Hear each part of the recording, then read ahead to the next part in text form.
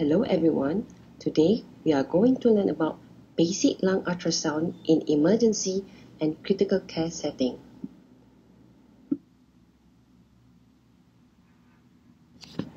Here is the outline of today's lecture. Number 1, we are going to learn about the principles of lung ultrasound and why do we perform it in critically ill patients. Number 2, we are going to learn the minimal requirement to get an optimal image and the techniques to acquire these images. We call it image acquisition. Number 3, after we already learned how to acquire the optimal image, we are going to interpret it. Here, we must know by heart the physiological and pathological patterns of the lung ultrasound. And subsequently, we will learn about how to integrate all the knowledge that we have with clinical presentation of the patient in guiding the emergency treatment.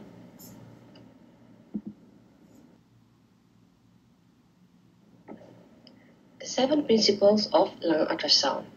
The principle of lung ultrasound is described by the father of lung ultrasound, Daniel Lichtenstein. He is an intensivist in France. He mentioned that the lung ultrasound should be performed using a very simple technique. And as we all know, the thorax is one of the biggest areas. Therefore, we have to determine the specific area. In the thorax, the air and fluid can mingle. But we have to remember the rules of gravity. The air will go up, the fluid will go down. All the signatures or the lung ultrasound pattern arise from the pleural line. Usually, we all hate air when we want to perform ultrasound. However, air for lung ultrasound is our friends.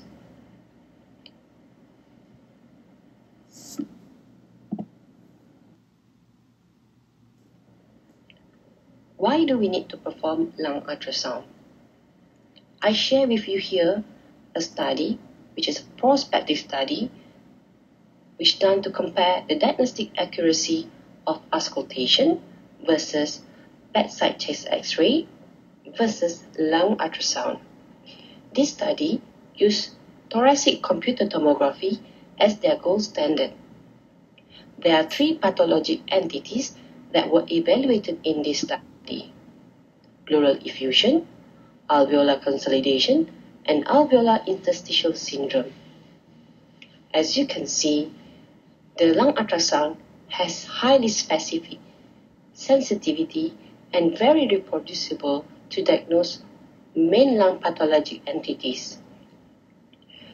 Lung ultrasound had an accuracy of 93% for pleural effusion, 97% for alveolar consolidation, and 95% for alveolar interstitial syndrome.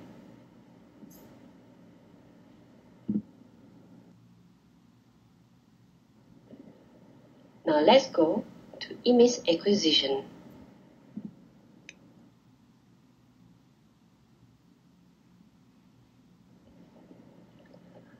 Position when you want to perform lung ultrasound.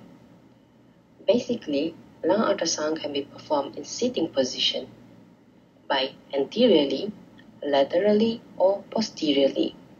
It also can be performed in prop-up position at 30 to 45 degrees or in supine position. Usually, the sonographer will be sitting on the patient's right side. You need to adjust the bed to be at the same level with the sonographer's hip.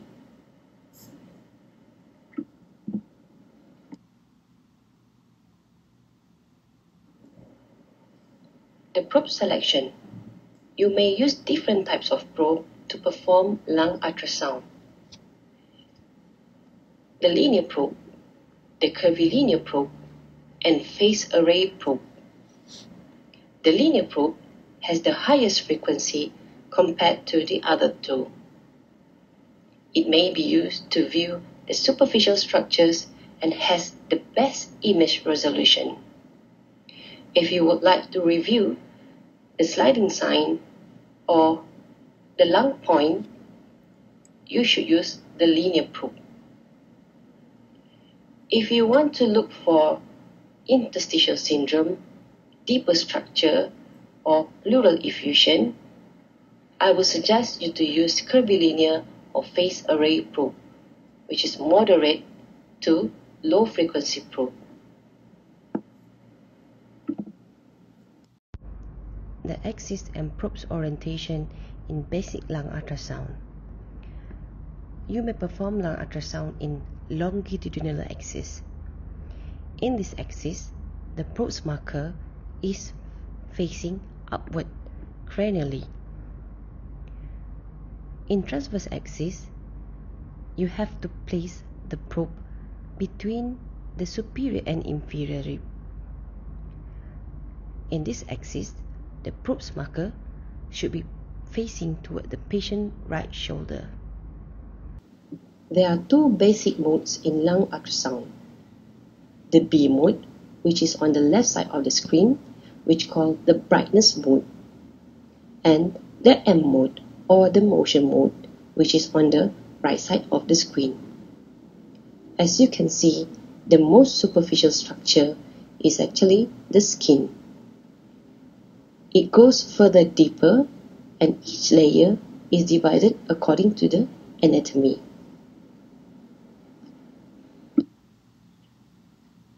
Before you begin to scan, you have to ensure the indicator to screen orientation is correct.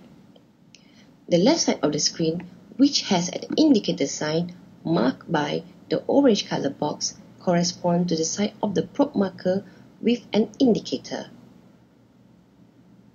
Number 2, you have to off the tissue harmonics. Some machines will have CHI. Number 3, you have to adjust the depth. The focus of interest or area of interest must be 2/3 of the screen. As you can see on the right side of the screen, marked by the orange color rectangle, this is the ruler which suggests the depth of the scan area. The numbers presented is in centimeters. Next, you have to adjust the focus point, marked by the red color square. Automatically, all ultrasound machines will put the focus point at the middle of the screening area. However, if you would like to adjust it, you can adjust the focus point according to the focus of interest. You may also increase the number of focus points.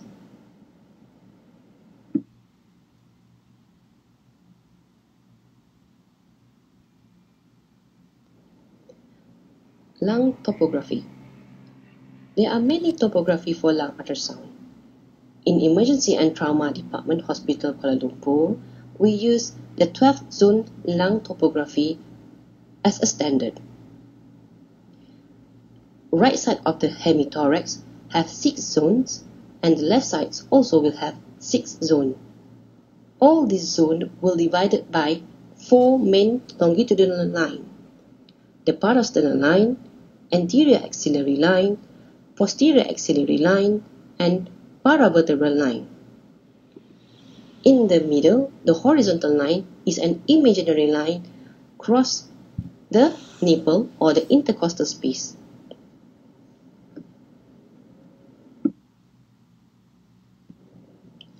However, when you want to perform lung ultrasound in SARI or COVID-19 patient, you should use 16 sectors lung ultrasound. The line used is the mid-clavicular line, the mid-axillary line, and the paraspinal line. As you can see from the image, anteriorly at the mid-clavicular line, you can divide into zone 1, 2, and 3 for the right and the left side. At the mid-axillary line is zone 4 and 5 for both sides also. And at the paraspinal line, zone 6, 7, and 8 for both sides also.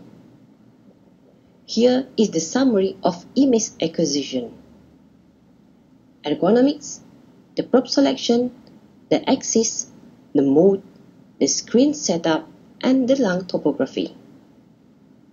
Now let's go to the image interpretation.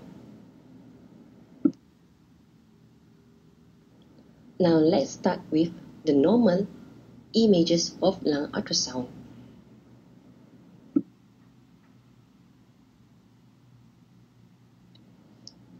The bed sign. This is the most important lung ultrasound image that you need to acquire.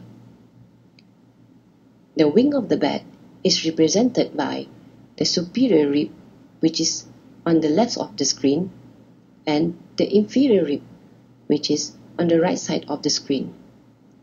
The body of the bed is represented by the pleural line. Take note, the dark structure or an echoic structure below the rib is the rib's shadow.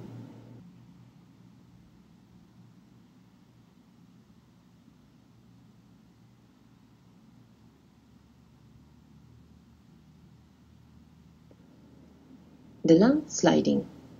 After you obtain the bed sign, now you have to focus at the pleural line. As I mentioned before, the pleural line is situated between the superior and inferior rib. It is the most hyperechoic horizontal line, which is produced by the visceral and parietal pleural surface. Now, do you see the shimmering line in between this structure? This is called positive sliding sign or presence of sliding sign. As the lung expand and contract during the respiration, the sliding sign will be present. Presence of sliding sign suggests that there is no pneumothorax of that particular intercostal space.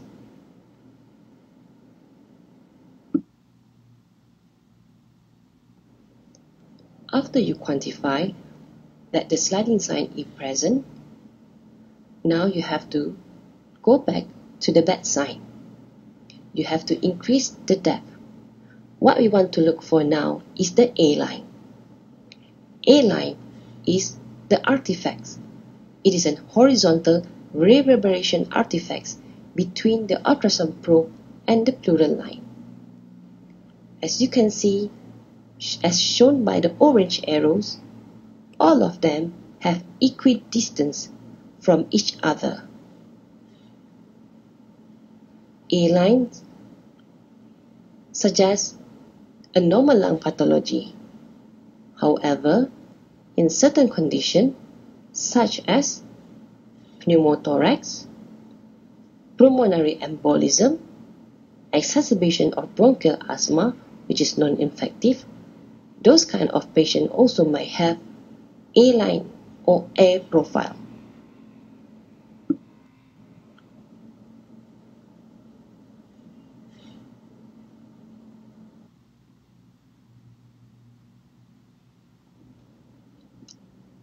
Just now we used B mode.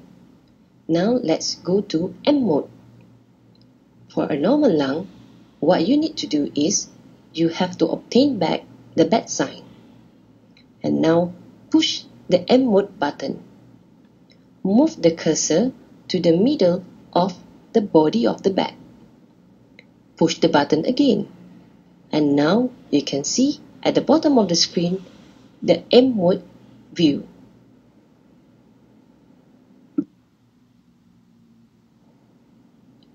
Seashore sign is a normal lung ultrasound finding in a normal aerated lung. This is described by also our father of lung ultrasound, Daniel Lichtenstein.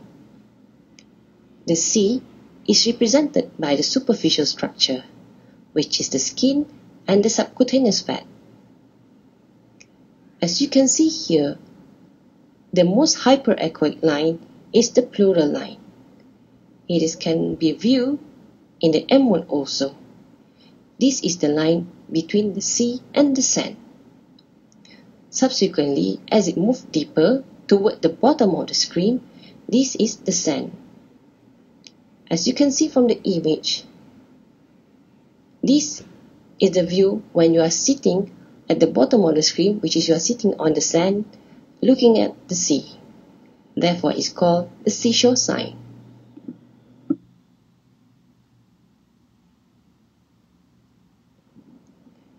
Another lung ultrasound sign that you can view using the M mode is called lung pulse.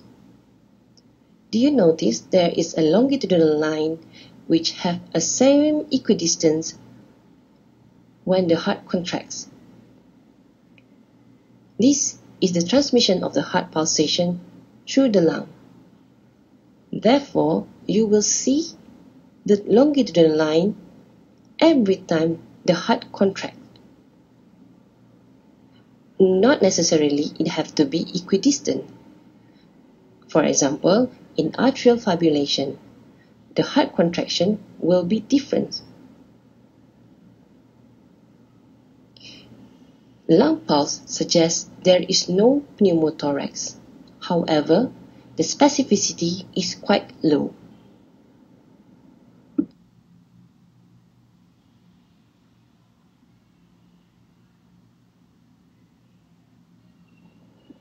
Last but not least is the curtain sign. The curtain sign is produced by the expansion of the lung towards the costophrenic angle during the inspiration itself. The space above the diaphragm may be difficult to appreciate as the lung will veil the diaphragm itself. As you can see here, as the patient inhales, the lung expands and you can see the lung coming down.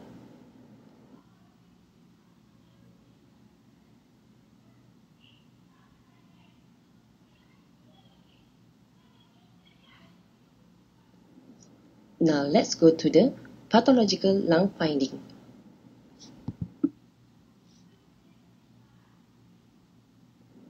E-line or emphysema line. This is an artifact which arises from the air pockets of the subcutaneous emphysema. Usually, you can't view any normal lung ultrasound structure below this E-line. These are the features of the E-line that you need to remember, because later on you need to differentiate E-line with B-line. E-line will never rise from the pleura, and E-line arise at the level above the ribs. Again, I repeat, you shouldn't see any normal ultrasound finding, which is our bad sign when you view E-line.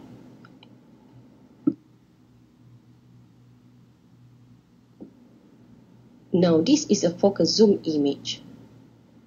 As you can see here, the features of E-line is completed. It arises just above the ribs. You can't really see any normal ultrasound structures below it. And if we zoom it, as you can see here, there is an air pocket and the E-line starts from there.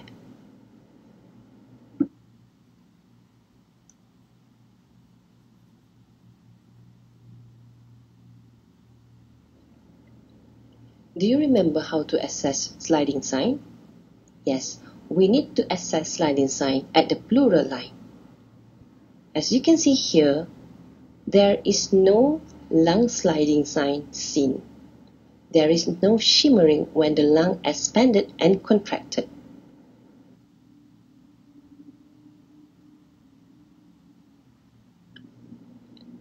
I need to emphasize, the absence of sliding sign doesn't equate to pneumothorax. There are many diseases which have no sliding sign. For example, as listed in this table. The most common is in patients who have single lung intubation, which have atelectasis, complete atelectasis. It can also happen in obstruction by mucous plug, foreign body, large tumor in the main bronchus, or in patients who had pneumoectomy. Lung sliding sign also will be absent in patients who have extensive translobar pneumonia, severe ARDS, lung fibrosis. However, the method to exclude whether there is pneumothorax or not is by looking at the associated finding as listed in this table. In patients who have pleural disease, inflammatory malignant pleural disease, and also who have disconnected ventilator circuit or paralysis of diaphragm muscle also will not have any sliding sign.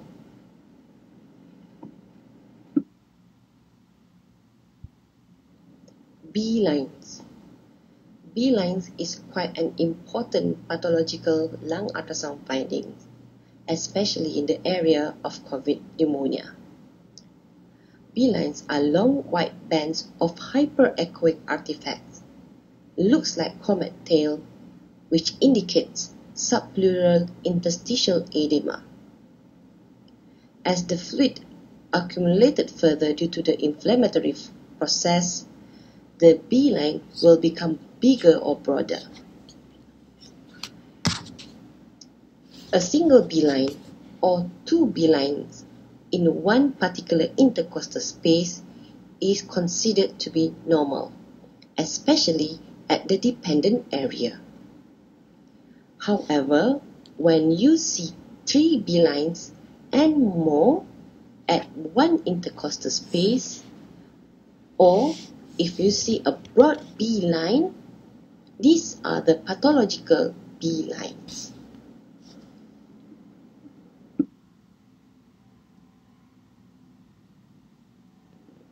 Do you remember the features of E lines? Now I want you to remember the features of B lines. The features of B line, it is vertical bright line, laser light, or comet tail light. It always arises from the pleural line. It spreads from the pleural line until to the bottom edge of the screen without fading. And when there is B line, you will not see A line at the area of the coverage. B line always moves synchronous with the lung sliding.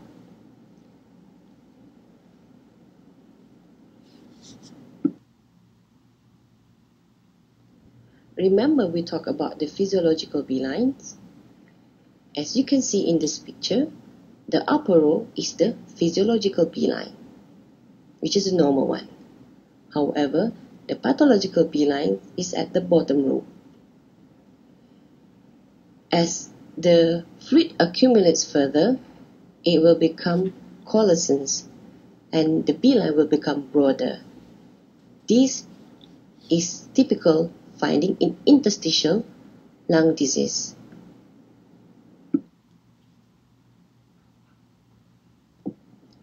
This diagram shows the lung aeration that worsened with the disease progression.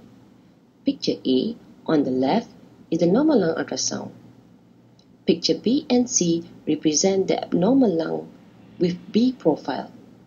Here, you can see irregular pleura and early sign of consolidation.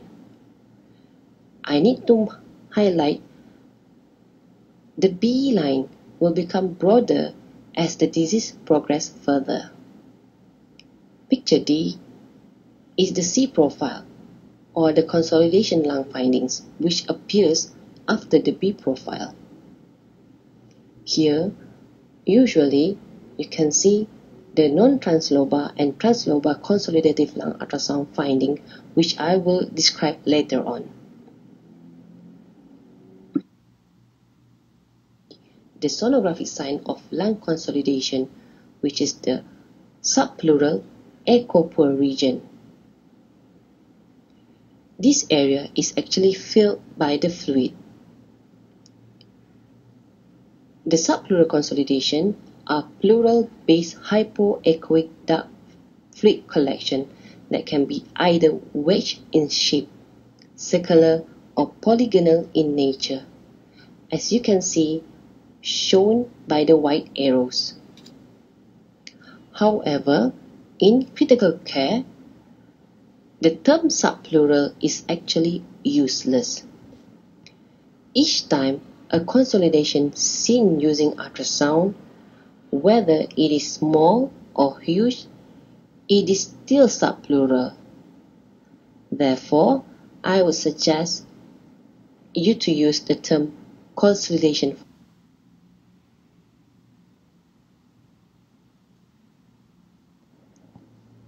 The Schwed sign. Schwed sign is also known as fractal sign. This is a static sonographic sign of lung consolidation.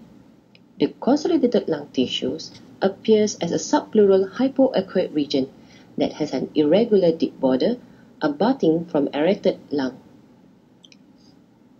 This sign is not seen in massive translobar consolidation. It only can be seen in non-translobar consolidation.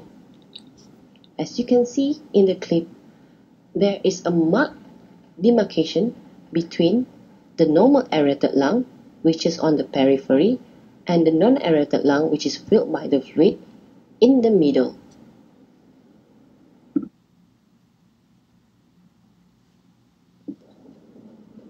Other lung ultrasound finding of consolidation is the hepatization or tissue-like consolidation. This usually can be found in translobar pneumonia. However, it can also be caused by something else. For example, in patients who had pulmonary infarction, cancer or metastasis, atelectasis, and lung contusion due to the non-aerated lungs.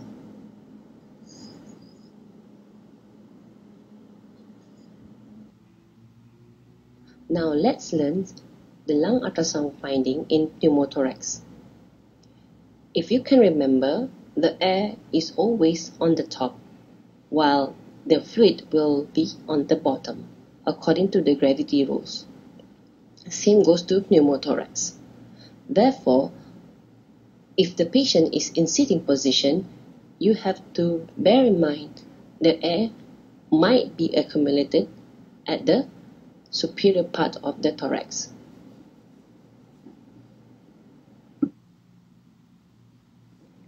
The stratosphere sign. This lung ultrasound finding of pneumothorax can be found in M mode. The sign came from the stratosphere view when an astronaut goes to the space, as you can see in the picture. When there is no sliding sign, the stratosphere sign or barcode sign will be presented as a parallel horizontal line above and also below the pleural line. Can you remember where is the pleural line? Yes, it's the most hyperechoic line, which is the most whitish color line. This sign usually indicates pneumothorax. The lung point. The lung point is the interface. Once you find a lung point, you must complete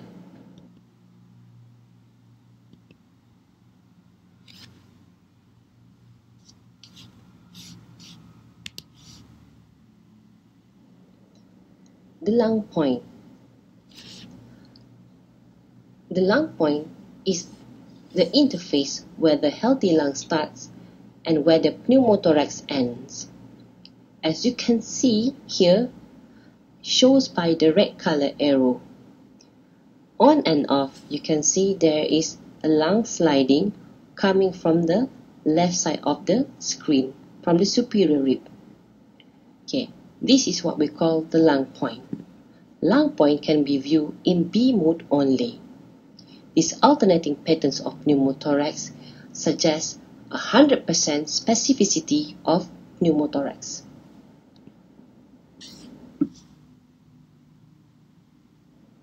Once you find a lung point, you must complete your lung ultrasound examination by performing M mode. Place the cursor of the M mode at the lung point. Here you can see there's an alternating stratosphere and seashore sign. When the lung expands and you can see the sliding sign, you will definitely see the seashore sign. And once the lungs contract and the pneumothorax is more obvious, you can see the stratosphere sign.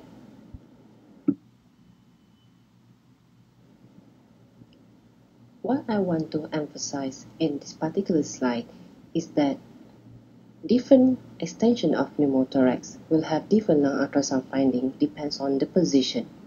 For example, this patient, one of the side having tension pneumothorax, while the other side have occult pneumothorax. As you can see here, there are different ultrasound lung findings. On this top part on the left, there is an alternating seashore and stratosphere sign. As you can see, there is a normal lung tissue with air accumulation. At the bottom, you can only see seashore sign, and probably you can see B line if you perform it in B mode because there is evidence of pulmonary contusion. However, on the right side, there is no seashore sign seen, only stratosphere sign seen. If you perform B mode, you wouldn't see any lung point. It is because the lung is collapsed totally and no aerated lung is touching the parietal pleura. Pleural effusion.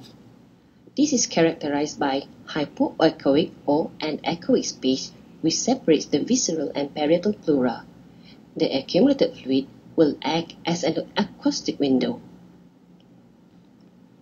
When you want to compare lung ultrasound versus chest X-ray in a PA erect position, lung ultrasound has a sensitivity, specificity, and also accuracy diagnosis by 100% compared to chest X-ray, which only 65% to 81%. Lung ultrasound also can detect as minimum as 20 ml of pleural effusion compared to chest X-ray, which can detect pleural effusion in PA erect position at 150 to 200 ml.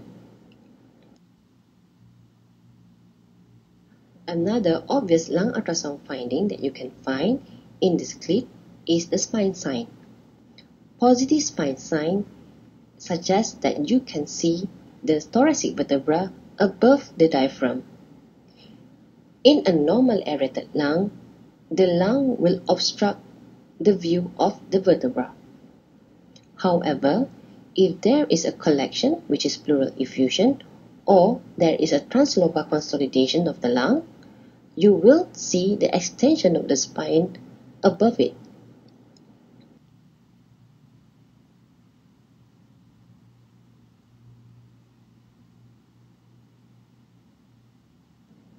Clip A.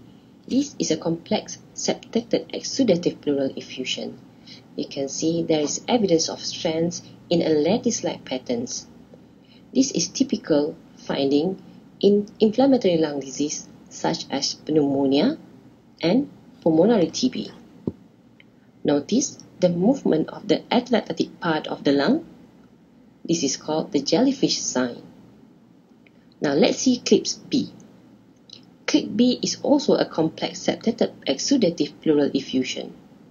Do you notice the starry-like movement within the non-homogeneous exudate?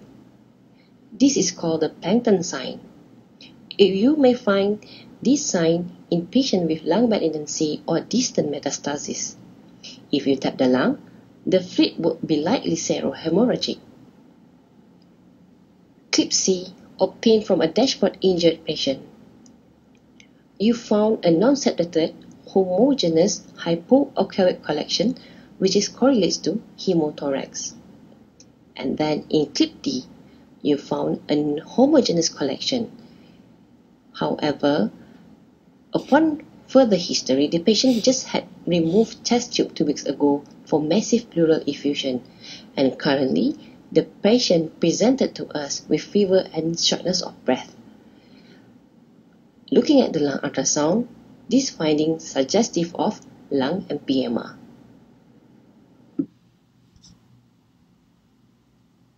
We already learned how to acquire and optimize an image. We already learned how to interpret the normal physiological finding and pathological finding of lung ultrasound. Now, we have to correlate the lung ultrasound finding with clinical presentation.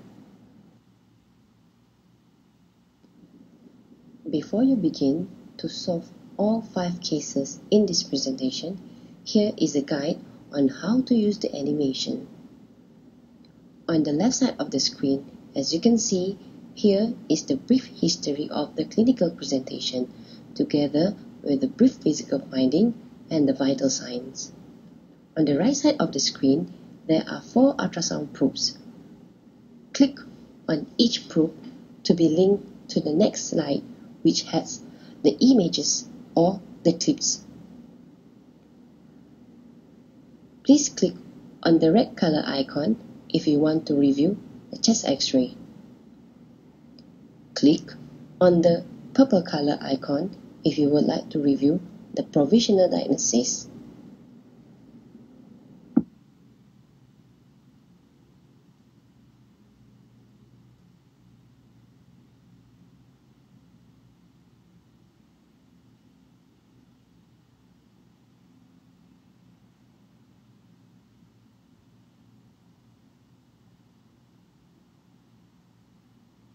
Once you already link to the next slide, if you would like to go back to the case presentation, you have to click on this icon.